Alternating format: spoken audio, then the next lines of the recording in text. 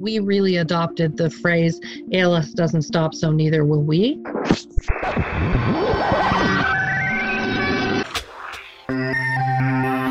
Hello, everybody, and welcome to another episode of Connecting ALS. I'm your co-host, Jeremy Holden, joined again this week by co-host Jessica Chapman. Jessica, welcome back to the show. Hey, Jeremy. Hey, everybody. It's great to be here once again. It is, and it's the first episode of summer kicking off this past weekend. And, are you looking forward to the summer, Jessica? I am very much so. I'm very much a warm weather person and just love having the sun on my face. So very much so. Yeah, I think that sentiment is one that a lot of folks share. And, of course, Jessica, did you know that June 21st, the summer solstice, also Global ALS Awareness Day, brought to you by our good friends over at the International Alliance of ALS, MND? I did know about this, and I love that this ties together because it certainly represents hope toward a future without ALS, which is what we are all striving to get to one day. Yeah, the summer solstice, kind of a turning point in the year, and the International Alliance seeing that as an opportunity to hope that we're at a turning point in the fight against ALS. And so we took the opportunity to reach out to Cathy Cummings, the executive director of the International Alliance of ALS MND Associations, for a chat about Global Awareness Day and what folks can do to stay engaged in the fight on Global ALS Awareness Day and on every day. Yeah, you had a really great conversation with Cathy. She is clearly a very passionate, very dedicated person with a close connection to ALS MND, which she speaks about. And it's incredible that you're able to speak with her around this time because, of course, June 21st is this incredible day that we celebrate Global ALS Awareness Day. Of course, recognizing ALS and MND, which affects so many around the world in every single country. Yeah, always great to have Cathy on. So why don't we step aside and let's hear directly from Cathy Cummings. Cathy, thanks for being with us today. Thank you. We're here on International MND Awareness Day, so we'll get to that in a minute. But first, can you tell our viewers a little bit about yourself, your connection to ALS, and how you got involved in the Alliance? Absolutely. I have a number of different connections to ALS. I've had a few friends who have passed from ALS and friends' parents and so on. But obviously the closest connection to me is that my mother, Betty, passed away from ALS in 2005. She was diagnosed in 2000. And as I said, passed away in 2005. She was bulbar onset ALS and therefore, lost her ability to communicate fairly early in the process. I have 3 kids myself, and my parents' youngest grandchildren are the kids in my family.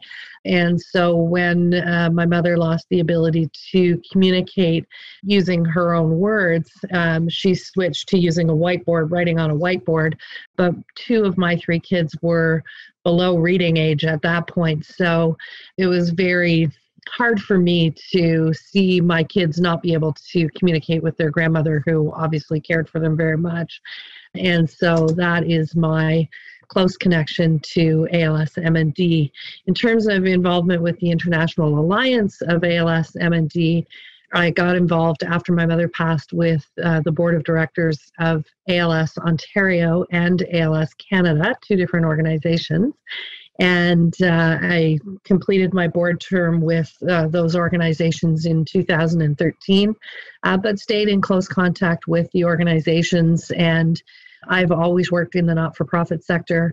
And when I heard about the opportunity to lead the International Alliance of ALS MND Associations as its executive director, I jumped at the opportunity to marry my professional side of working in associations with my personal side of having ALS being very near and dear to my heart because of my mom. Wow. Yeah, so much work that you've put into this fight and so meaningful, everything that you've done over the years for the cause. What can you tell us about the Alliance for people tuning in who may not be familiar with the International Alliance? Tell me a little bit about how it works, its mission, and how it goes about trying to achieve that mission. Absolutely. Well, first of all, the Alliance is an interesting organization because it is an organization of organizations. It's not individual people who are members. In most cases, it is, national and local entities that form the Global Alliance. So we have members from many countries around the world. So, for example, Argentina, Spain, England, Ireland, the United States, of course, and Canada. And so most of the globe, each of the organizations that cover their national territory become part of the alliance and form the International Alliance. We have some more local associations that are part of the alliance as well. And our mission really is to help our organizational members serve the ALS MND community directly. So we really are all about being a global gateway of information, like really curating information, connecting people to other people or organizations to other organizations, and really helping with breaking down silos and making sure that we're not duplicating effort. And as I said before, really being that global gateway of information. Yeah, you talk about breaking down silos, and there's been so much talk in recent decades about globalization, breaking down walls. Talk to me a little bit about resource disparities from country to country, from region to region, and the challenges that creates for different organizations and the opportunities potentially to kind of address some of those disparities.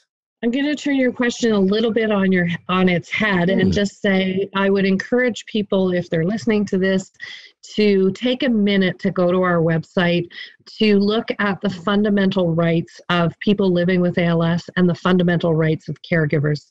Those are two documents that have been developed by the Alliance for about 20 years now, the fundamental rights of people living with ALS. And this year we launched the fundamental rights of caregivers. And the reason I point to that before answering your question is we're aspirational about the fact that we would like the whole world to have the best quality of care, the best access to treatments, the best quality of life possible while living with ALS or MND.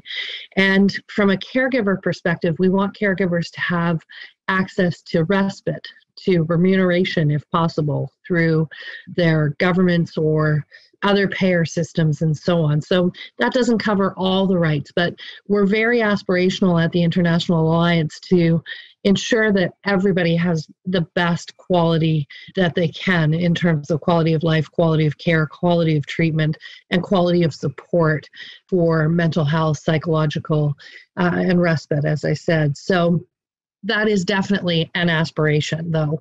And going back to your original question, one of the things that we see at the global level is that it isn't equal around the world. If you look at things like regulatory pathways, there are differences between the way that Health Canada approves something, or the FDA, or the EMA in Europe, and any other countries around the world. So regulatory pathways are different, access to treatments is different, access to clinical trials is different.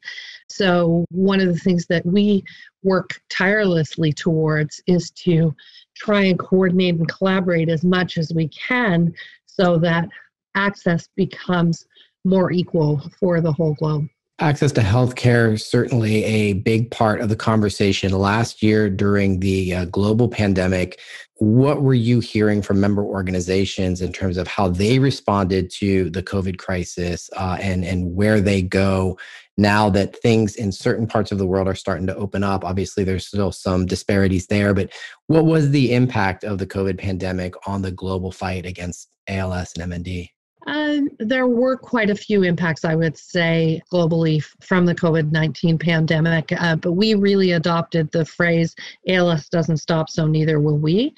So there are a number of different things that happened from both a care and a research side that were impacted in terms of not being able to collect real-time data from clinical trial participants, for example. But in terms of those impacts, from what I'll call a negative point of view, there were also some silver linings that emerged out of the pandemic. And the biggest one, I think, is one we just did a webinar on last week that's available in archive. People can click on our website and watch it. And that is telemedicine or telehealth. For a long time, this community's been asking for more access to telehealth so that they don't have to go to clinic on a regular basis, where they don't have to go to physically to a support group, because as you can imagine, as the disease progresses, it's harder and harder in terms of transportation to satisfy the requirements of getting to different places. So for us, telehealth has been a real silver lining, and it's not appropriate for every single circumstance, but it is appropriate for a lot of circumstances. And we're really hoping that sticks, if you will, from the pandemic. It's something we've heard a lot in some of our conversations, that we've been able to have with the community. Monday is Global ALS MND Awareness Day. What's in store? How can people get involved? What can people watching do to help spread the word? Really, social media, I think, is the best answer to that question. And that is, share many of the things that our member organizations are doing in terms of, their awareness campaigns. We've been lucky this year to have a couple of big awareness campaigns around the world that have happened really close to Global Awareness Day, including Lou Gehrig Day, which just happened in North America earlier this month. But anything you can do to spread the word and create awareness, because ALS isn't a very well-known disease, and until you are impacted by it directly, often people don't understand, how devastating this disease can be. So anything anyone can do to share, to raise awareness, and to raise awareness of those fundamental rights documents as well, of what we think or what we aspire to for people living with ALS and their caregivers. Cathy Cummings is the executive director of the International Alliance of ALS MND Associations. Cathy, so thank you so much for your time today. Thank you. Cathy, thank you so much for sharing your perspective and the International Alliance of ALS MND Association's vision. I agree that one of our greatest areas of opportunity is supporting our caregivers more and better. It is always great to talk to Cathy. Look forward to future opportunities to have her on the show. We'll be sharing some resources in the show notes about Global ALS Awareness Day, about the Alliance, and about the great work being done around the world in the fight against ALS.